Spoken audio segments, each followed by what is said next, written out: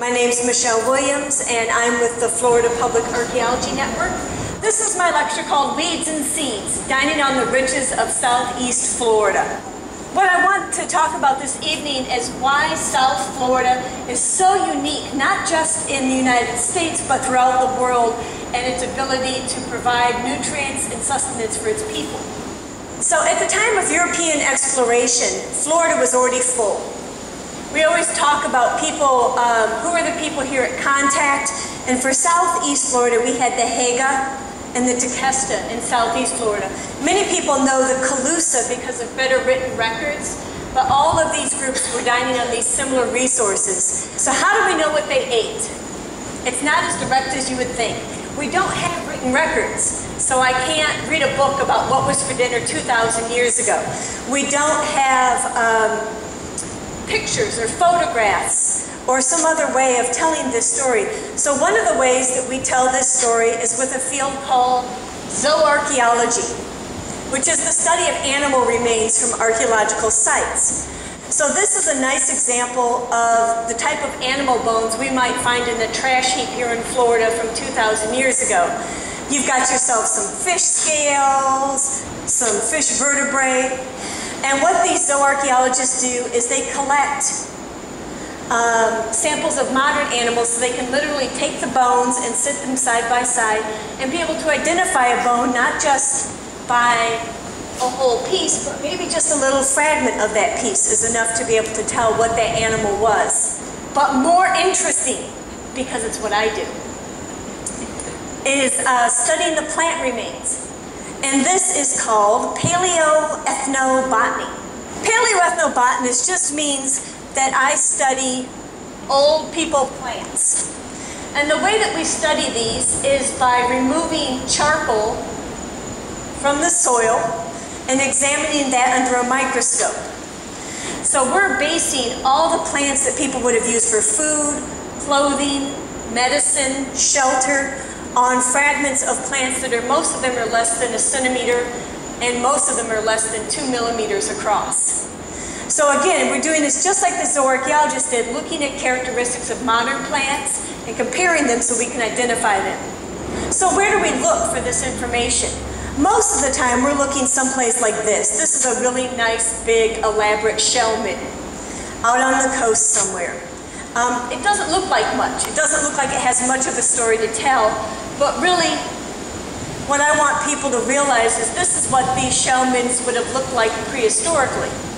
So these weren't people who were just humping up their trash in a pile and calling it done.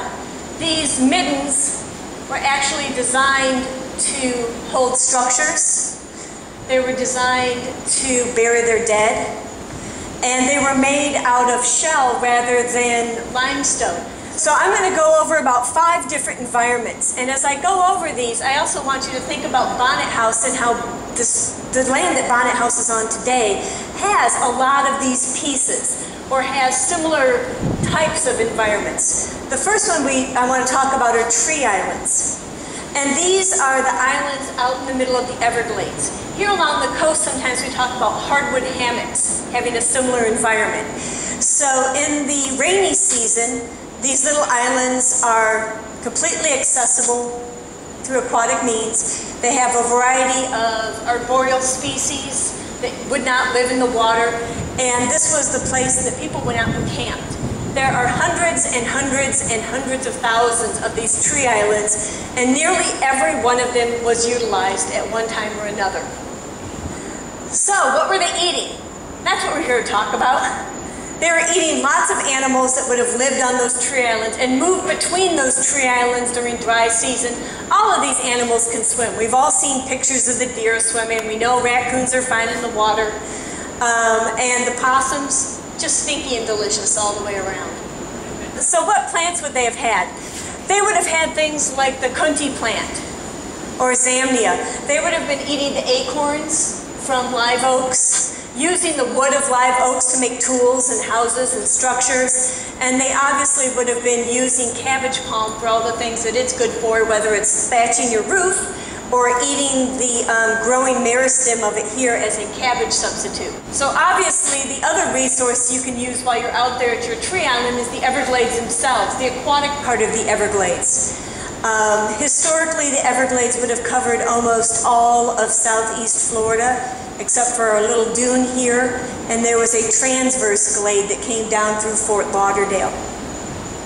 The Everglades, again, are two places. In the wet season in the summer, it's aquatic, it's easy to move around through them. In the winter, it looks pretty much like Iowa. And if you look very carefully, there's water, it's only that deep. But that's enough to limit the species of plants that can actually survive in that water all year round, which is why the Everglades worked. They don't really work anymore. The Everglades, the major component out there is sawgrass, which is edible. It's not tasty, but it's edible. Cattails, you can use the pollen from the cattail. You can use the root of the cattail and the base of the cattail. They're all edible, and actually the pollen is medicinal as well. If you've ever eaten in a Chinese restaurant, you might have had the glory of lotus root soup or fried lotus root. And this is the American lotus, which is common out in the Everglades. And finally, this is a pondweed that also has a big tuber that could have been collected and consumed. Another resource that we would have had in Florida are the oceans and the ocean edges. So one thing about Bonnet House to remember is that even though this wouldn't have been in the Everglades, there is a transverse glade that came fairly close to here and moved on out towards the ocean. And I think that we can all hear the ocean and the ocean edge from here. Ocean and ocean edge is also a good resource for mangroves, the beaches, the estuaries, and the ability to go out to deep ocean. And I don't think I can emphasize enough that these were people who not just could move around the Everglades, but they were taking canoes out into deep oceans. In the ocean, you have the things that we all still eat today. The number one resource, I really think, has to be oysters. And these oysters, the shells were then processed and used to make those mounds as well. So at one time the image had been that people were living on trash heaps, but you can tell by looking at the mounds that they have processed the oysters differently than just to eat them. There would have been cocoa plums, which now we're using for hedges, but at that time would have been a good sweet fruit resource. There would have been things like sea grapes, which are huge here. And sea grapes are actually quite tasty, but you have to be quicker than the iguanas to get to them. And finally, most oceanside people eat some form of seaweed. And it's important because there's a lot of nutrients that you don't find if you just eat the bases of your sawgrass. So seaweed, fresh fruits would have all added some variety and some nutrients that the other resources would not have. Another resource that we have quite close by here are the rivers and riverbanks. This is a picture of the Loxahatchee River. What's interesting about South Florida is the thing that's missing is fresh, portable water. So the trick would have been, you would have had all these animals, all of these plants, but finding something to drink could have been an issue.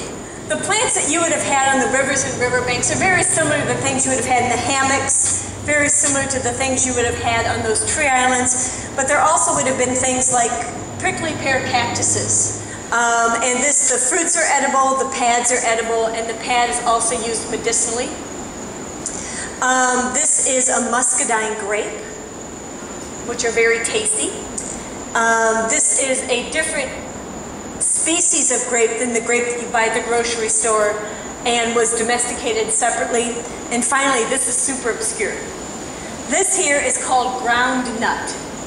And early accounts describe people gathering a number of tubers. This was one of them.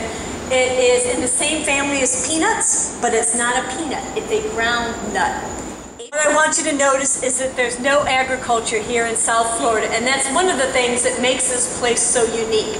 That ability to use all of these resources without having those storable agricultural resources.